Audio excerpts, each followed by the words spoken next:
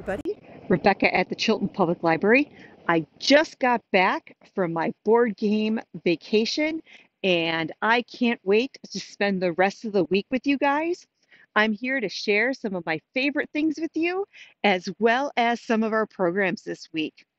On Tuesday at 6 o'clock, we will have our bilingual exploratorium with Miss Elizabeth. She usually reads a story, and then we do some fun hands-on activities. On Thursday, my favorite thing this week is birds. And we are doing our Bird Science Action Club.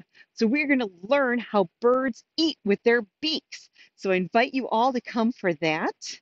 And then on Friday at 10:30, we have our outreach bilingual story time out in the Brothertown area on the corner of Lakeshore Drive and Harbor Road.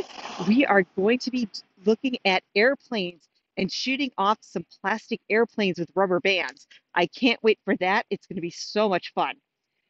Friday night, we'll bring our teen and adult program. We have a paint along with Miss Page. We're actually going to be posting the photo of the project on our Facebook page tonight and on our website.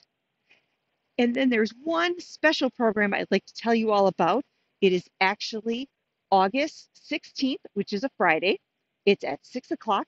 It is our One Plate, One Community program, where we invite the community to a potluck where we ask that you consider bringing a dish that you feel represents yourself or your family and your heritage. And this way we can showcase all the different heritages and all the different type of people who live in our community. We have people of Irish descent, German, Polish, Mexican, Honduras, from all over the world. We have represented in our community, and we'd like to showcase that on August 16th. So we invite you to come, bring a dish if you'd like, or just come and share some stories about your heritage.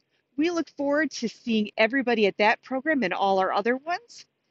We are starting to wrap down our summer programming so that we can get ready for our after school programming. There's a little more than a month before school starts.